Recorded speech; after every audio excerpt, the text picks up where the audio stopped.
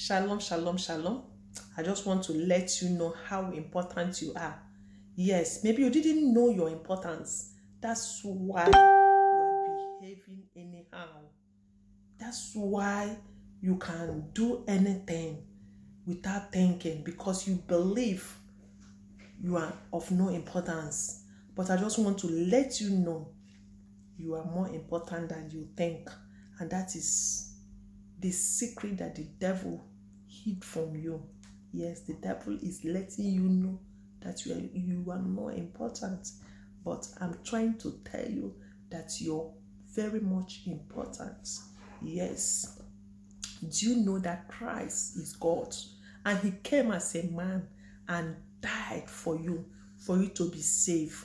Yes. The first man, Adam and Eve, the first man, Adam and Eve, fell, and God immediately made a provision. He provided a solution. Yes, and Christ, after so many years, Christ came, died to set us free. They set you and I free. Yes. Do you know that so many systems is being set in the world because of you? People went to study medicine, agriculture, biology, law, so many things. Why? Because of who? Because of you. Yes.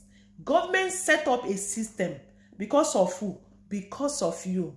God set up a system because of you. Because of you who is watching me. You are very much important. Yes, you are very, very much important. And don't take yourself for granted, because you are very important. And devil knows that you are important. That's why he's raging. He's trying to make things difficult for you, so that you will accuse God. You will kill yourself. You will do so many things without knowing your importance. Yes. Do you know that people throw stones at a tree that is so fruitful? And you are a fruitful tree. That's why the devil is throwing stones at you. He doesn't want you to succeed. He's so jealous. He blew his chance in heaven while he was trying to overthrow God, and he was thrown down. And since then, he has been at rage. He has been raging against man, because he knows the importance of man. He knows that God loves you so much. He knows that God can do anything because of you. He even sent Jesus, his only begotten son, to die for you, a mortal man. Do you know how many angels God unleashed because of you, to stand by you, to work for you, to work with you, to fight for you? Do you know that? Yes. That's why I'm making this video, to let you know. Come out and appreciate who God has made you to be. Who God has made you to be. Come out from your evil. That's why the devil is taking advantages of you. He's trying to lure you into that sin, into that mess, because he knows he has blown his chances. He knows that he has no more chances, no more forgiveness. You, under the sound of my voice, come out and begin to ask God for forgiveness. Accept Jesus Christ as your personal Lord and Savior. Ask him to forgive you.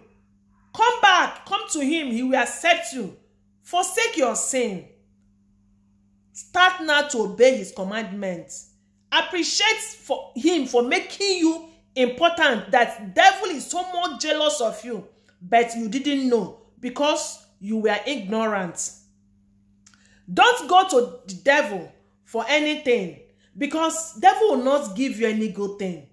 It's just an illusion. What you are seeing devil is giving to you is an illusion. Don't sell your birthright because of a plate of lentils. Yes, don't do that. You are important. You are the one that have the power. Christ died for you and gave you all the power. The power is in your hand, only that you don't know how to use it.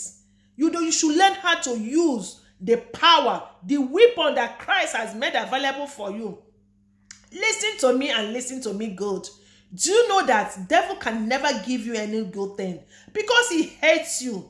You're only trying to deceive you, to lure you, so that he can be able to destroy you. Do you know what the Bible says in the book of John 10:10? He said that the devil comes to steal, to kill, and to destroy. But Christ came to give you life and give it to you abundantly. If devil gives you head, if devil gives you cap, he will collect your head. If he gives you eyes, he will collect your sight. If he gives you ears, he will collect your auditive. If he gives you shoes, he will collect your legs. If he gives you eyes, he will collect your sight. He can never give you anything good. If he gives you healing, if he heals you from one disease, he will put several ones in you. If he gives you words, he has already bought your soul over. So please be wise.